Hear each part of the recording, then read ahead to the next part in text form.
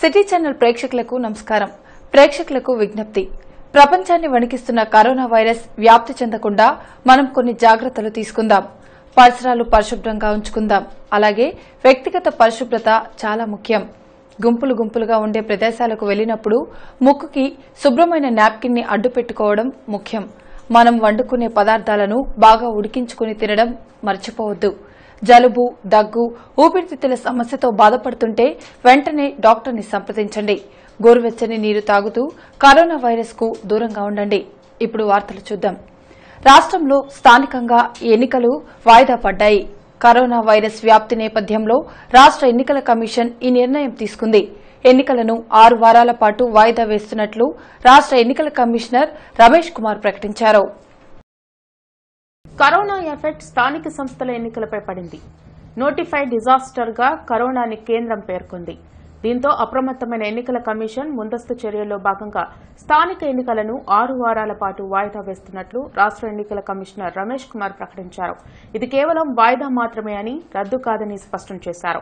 6 వారాల అనంతరం రాష్ట్రంలో సాధారణ పరిస్థితులు నెలకొన్న తర్వాత సమీక్ష అనంతరం ఎన్నికల నిర్వహణపై నిర్ణయం తీసుకోనున్నట్లు చెప్పారు.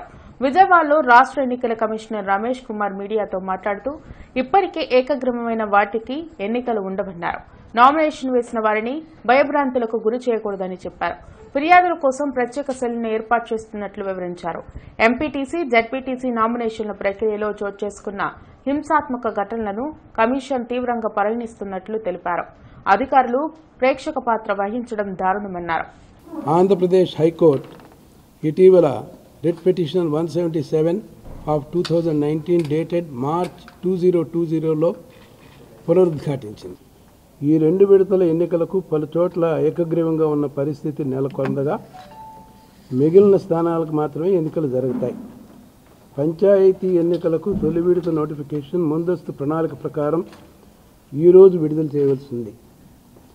ఈ నేపథ్యంలో రాజకీయ పార్టీలు, వర్గాలు, విఘ్నుల నుంచి మరి ఇతర స్టేక్ హోల్డర్స్ నుంచి దేశవ్యాప్తంగా విస్తరిస్తున్న కరోనా వైరస్ తద్వారా పొంచి ఉన్న ముప్పు ఎన్నికలకు అవరోధంగా ఉంటాయన్న విజ్ఞప్తులు, సూచనలు, సలహాలు ఈ వరకే వస్తూనే ఉన్నాయి. అయితే ఈ విషయంలో ఇప్పటికే కొంత స్పృష్టత వచ్చింది. కేంద్ర ప్రభుత్వం ఈ వరకే రాష్ట్ర ప్రభుత్వాలకి ఒక అడ్వైజరీ విస్తృత ప్రజా సమూహాలను నియంత్రించమని ఒక సూచన చేయడం జరిగింది. ఇప్పుడు కేంద్ర ప్రభుత్వం ఒక అసాధారణ నిర్ణయం తీసుకుని నోటిఫైడ్ డిజాస్టర్గా కరోనా వైరస్ సమస్యను గుర్తించింది. ప్రధానమంత్రి గారు సార్క్ దేశాలతో కూడా సంప్రదింపులు జరపనున్నారు. ప్రస్తుతం జరగనున్న ఎన్నికల్లో పెద్ద సంఖ్యలో ఓటర్లు హాజరు కానున్నారు. మనం పేపర్ బ్యాలెట్స్ వాడనున్న నేపథ్యంలో అధిక సమయం అట్లాగే హ్యూమన్ కాంటాక్ట్ కూడా ఎక్కువగా ఉండే అవకాశం ఉంది. మారుతున్న పరిస్థితుల దృష్ట్యా, అభ్యర్థుల దృష్ట్యా ప్రజా ఆరోగ్యానికి కరోనా వైరస్ ప్రబలమైన సవాలే అని అంగీకరించక తప్పదు.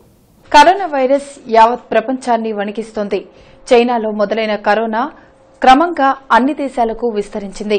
మెల్లమెల్లగా వ్యాధి తీవ్రతతో పాటు మరణాలు కూడా ఎక్కువ అవుతున్నాయి.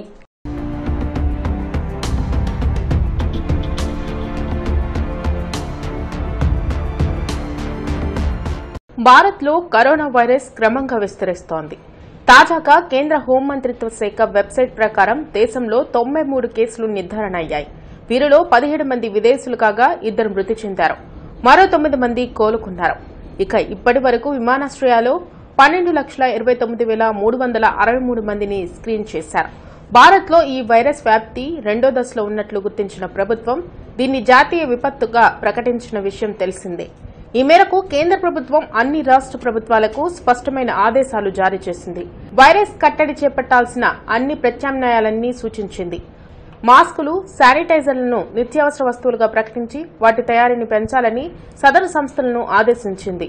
అత్యవసర సమయంలో ఢిల్లీలోని ఆంధ్రప్రదేశ్ భవన్ కమిషనర్ ఆంధ్రప్రదేశ్కు 011-233-82031 లేదా 08662410978 నెంబర్ని కేటాయించారు. కరోనా వైరస్ వ్యాప్తి నేపథ్యంలో బాధితులకు సహకరించేందుకు అన్ని రాష్ట్రాలు, కేంద్ర పాలిత ప్రాంతాలకు చెందిన హెల్ప్ లైన్ నెంబర్ల జాబితాను కేంద్రం విడుదల చేసింది. అయితే కరోనా వైరస్ విస్తరిస్తున్న నేపథ్యంలో ప్రజలు కూడా తగిన జాగ్రత్తలు పాటించడం ఎంతైనా మంచిది. వ్యక్తిగత పరిశుభ్రత, ఎక్కడికి వెళ్లినా మాస్కులు ధరించడం, గుంపులుగా ప్రజానికం ఉన్న చోటికి వెళ్లకపోవడం, ప్రయాణాలు వాయిదా వేసుకోవాలని అధికార యంత్రాంగం సూచిస్తోంది. కరోనా లక్షణాలు ఉన్నట్లు అనిపిస్తే తక్షణమే వైద్యులను సంప్రదించి తగిన చికిత్స చేయించుకోవాలని కేంద్ర, రాష్ట్ర ప్రభుత్వాలు కోరుతున్నాయి. గుంటూరులో కార్పొరేషన్ ఎన్నికల ప్రచారం ముమ్మరంగా సాగుతోంది. ఈ మేరకు 32వ డివిజన్ వైసీపీ అభ్యర్థి ఈచంపాటి వెంకటకృష్ణ ఆదివారం విస్తృతంగా ప్రచారం నిర్వహించారు. ఈ కార్యక్రమంలో వైసీపీ నేతలు బందా రవీంద్రనాథ్, వెలుగూరు రత్నప్రసాద్, కృష్ణ, శ్రీనివాసరావు తదితరులు పాల్గొన్నారు. ముఖ్యమంత్రి జగన్ చేస్తున్న సంక్షేమ పాలన ద్వారా స్థానిక సంస్థల ఎన్నికల్లో వైసీపీ ఘన విజయం సాధిస్తుందని ఈ సందర్భంగా వెంకటకృష్ణ తెలిపారు. తన గెలుపుకి 32వ డివిజన్ ప్రజలంతా సహకరించాలని ఆయన సూచించారు. డ్రైనేజీ కానీ, మంచినీటి సమస్య కానీ త్వరితగతిన పరిష్కరించి ఈ డివిజన్కి అభివృద్ధికి బాట వేస్తాను. దీన్ని సుందరవందనంగా తీర్చిదిద్దుతాను.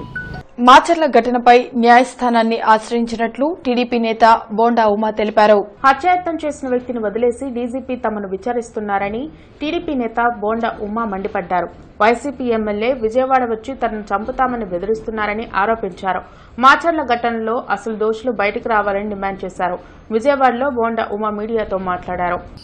మేము పోలీస్ స్టేషన్కి కంప్లైంట్ కోసం మాచర్ల వెళ్ళడం జరిగింది. మా లీగల్ టీము, హైకోర్టు అడ్వకేట్సు అందరినీ కలిసి వెళ్తే అక్కడ స్థానిక పోలీసులు ఇచ్చిన సమాచారం మేరకే అక్కడ వైఎస్ఆర్ కాంగ్రెస్ పార్టీ నాయకులు, అక్కడ ఎమ్మెల్యే మా మీద హత్యాయత్నం చేసి మమ్మల్ని నడి రోడ్డు మీద చంపాలని చూశారు. ఆ భగవంతుడి ఆశీస్సుతో బయటపడ్డాం. బయటపడినాక వాస్తవాలన్నీ ప్రపంచం మొత్తం చూసింది. అవిశ్రాంత అక్షర తపస్వి రెంటాల గోపాలకృష్ణ శత జయంతి వేడుకలను అమరావతి సాహితీ మిత్రుల సంస్థ ఆధ్వర్యంలో ఘనంగా నిర్వహించారు. పలువురు కవులు, రచయితలు, అభ్యుదయవాదులు రెంటాల చిత్రపటానికి పూలమాలలు వేసి ఘనంగా నివాళులర్పించారు. రెంటాల గోపాలకృష్ణ ఆధునిక తెలుగు సాహిత్య వ్యవసాయ క్షేత్రంలో అనవరత కృషివలుడని అరసం జాతీయ కార్యదర్శి పెనుగొండ లక్ష్మీనారాయణ పేర్కొన్నారు. అవిశ్రాంత అక్షర తపస్వి రెంటాల గోపాలకృష్ణ శత జయంతి వేడుకలు ఎస్హెచ్ఓ సమావేశ మందిరంలో జరిగాయి. తొలుత రెంటాల చిత్రపటానికి పలువురు కవులు, రచయితలు, అభ్యుదయవాదులు పూలమాలలు వేసి నివాళులర్పించారు. 75 సంవత్సరాల వయసులో ఆఖరి శ్వాస విడిచే ముందు వరకు ఆయన సాహితీ సేద్యాన్ని సాగించారని తెలిపారు. 180 గ్రంథాలు రచించారు. అందులో దాదాపు 130 గ్రంథాలు ప్రచురితమయ్యాయి. అంటే సాహిత్యమే జీవితమైన వ్యక్తి, జీవితమైన సాహిత్యమైన వ్యక్తిగా వారిని పరిగణించాల్సి ఉంది. వారు వచన కవిత, గేయము, నాటకము, నవల, బాల సాహిత్యం, అనువాద ప్రక్రియలలో విశేషమైన కృషి చేశారు. వారు రాసిన సంఘర్షణ, సర్పయాగం, అలాగే శివధనువు కవితా సంపుటాలు. కార్యక్రమంలో బీరం మస్తాన్రావు, రెంటాల గోపాలకృష్ణ, రెంటాల జయదేవ్, పింగళి భాగ్యలక్ష్మి, రావి రంగారావు తదితరులు పాల్గొన్నారు. నగరపాలక సంస్థ డివిజన్ టీడీపీ అభ్యర్థులకు టికెట్ల కేటాయింపుపై ఆ పార్టీలో లుకలుకలు ప్రారంభమయ్యాయి. టీడీపీ సీనియర్ నేత, మాజీ కార్పొరేటర్ బుజ్జికి సీటు కేటాయించకుండా ఎందుకు అన్యాయం చేశారని ఆయన అనుచరులు జిల్లా టీడీపీ అధ్యక్షులు ఆంజనేయులు నిలదీశారు. బుజ్జి ఆధ్వర్యాన ఆయన అనుచరులు, కార్యకర్తలు ఆదివారం జిల్లా టీడీపీ కార్యాలయం చేరుకున్నారు. తమ నేతకు టికెట్ కేటాయించి న్యాయం చేయాలని నినదించారు. అసలు అన్యాయం ఎందుకు చేశారని ఆంజనేయులను నిలదీశారు. కొందరు ఆవేశంతో ఆయనపై వాగ్వివాదానికి దిగారు. దాంతో కొద్దిసేపు ఉద్రిక్తత నెలకొంది. బుజ్జికి న్యాయం చేసే విషయం పరిశీలిస్తామని ఆంజనేయులు ప్రకటించి అక్కడి నుండి వెళ్లిపోయారు. స్థానిక ఎన్నికలను ఎలక్షన్ కమిషన్ వాయిదా వేయడం పట్ల సిపిఐ రాష్ట్ర సహాయ కార్యదర్శి ముప్పాళ్ల నాగేశ్వరరావు హర్షం వ్యక్తం చేశారు. రాష్ట్రంలో అరాచక పాలన కొనసాగుతోందని ధ్వజమెత్తారు.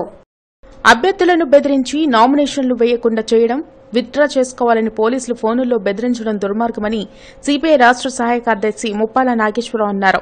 మీడియా ప్రతినిధి సమావేశంలో మాట్లాడుతూ పోలీసు వ్యవస్థ నిర్వీర్యమైందన్నారు. పోలీసులు అధికార పార్టీ తొత్తులుగా వ్యవహరిస్తున్నారని అన్నారు.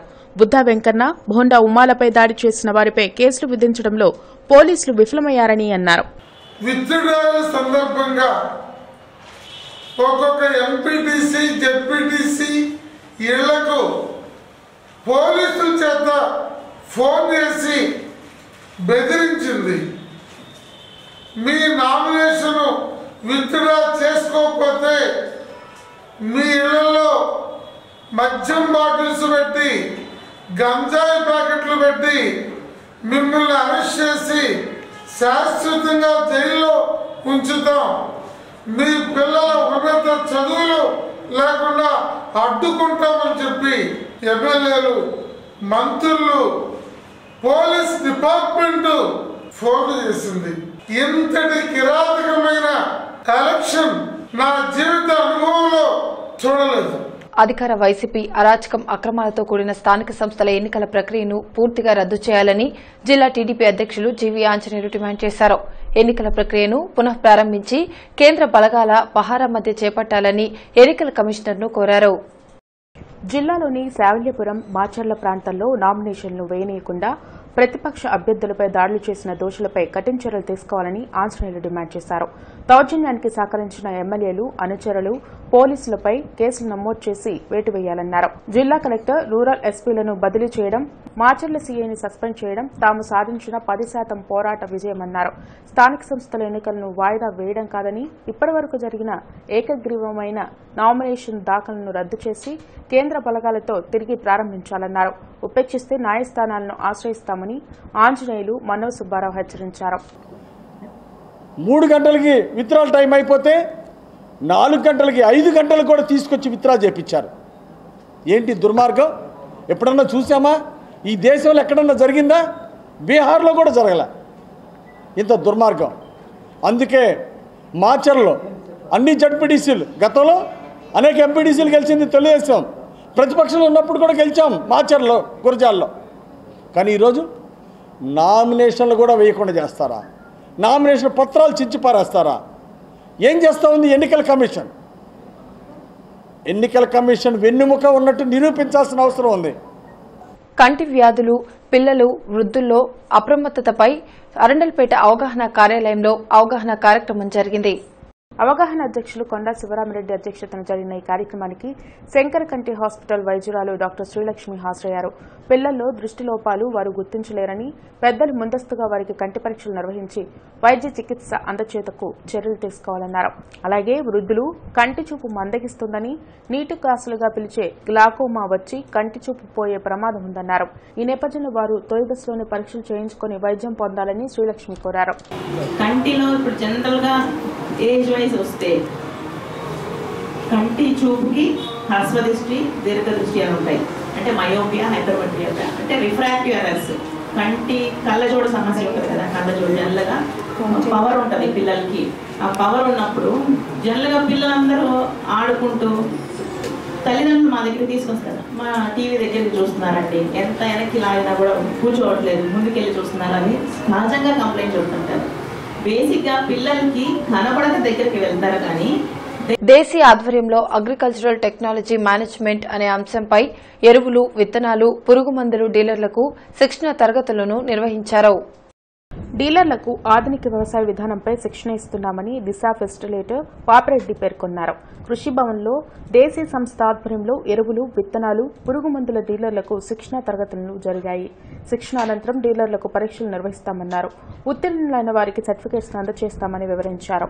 మొట్టమొదటిసారిగా 2003వ సంవత్సరంలో మేనేజ్ హెడ్ క్వార్టర్స్ అయినటువంటి రాజేంద్ర నగర్ క్యాంపస్లో 2003, 2004 సంవత్సరాల్లో మొదలుపెట్టి తర్వాత అది అన్ని జిల్లాలకి ఆంధ్రప్రదేశ్లో, తర్వాత అన్ని రాష్ట్రాలకి ఇండియా మొత్తంగా ఎక్స్టెండ్ చేసి ఇప్పుడు సుమారుగా 450 నుంచి 500 బ్యాచెస్ పర్ ఇయర్ నడుస్తూ ఉన్నాయి.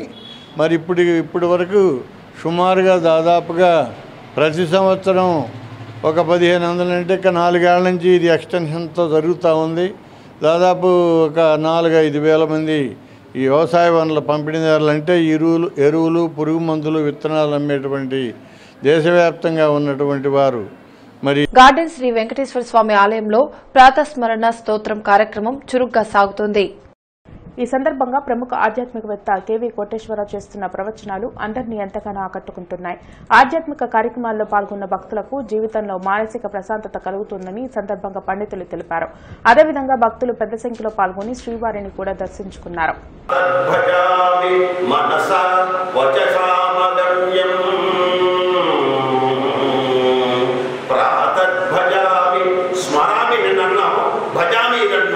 భజ అంటే సేవించు, భజ అంటే తెలుసుకో, భజ అంటే సేవించు, ఇది అర్థం. భజ గోవిందం భజ గోవిందం గోవిందం భజ మూఢమతే అని నువ్వు ఎప్పుడైతే నువ్వు తెలుసుకున్నావో భజ గోవిందం, ఆ మొదటి భజ ఏదైతే ఉందో అది తెలుసుకోవటం. భజ అంటే తెలుసుకోవటం. దాని జీటీ రోడ్లోని హజరత్ కాలే మస్తాన్ షా ఔలియా 128వ మహోత్సవాలు ఈ రోజు వైభవంగా జరిగాయి. వంశపారంపర్య ధర్మకర్త రావి రామ్మోహన్ రావు దంపతులు ప్రత్యేక పూజలను నిర్వహించారు. భక్తులు మొక్కుబడులను తీర్చుకున్నారు. ఫకీర్లు ఆలపించిన భక్తి గీతాలు భక్తులను పరవశింపజేసింది.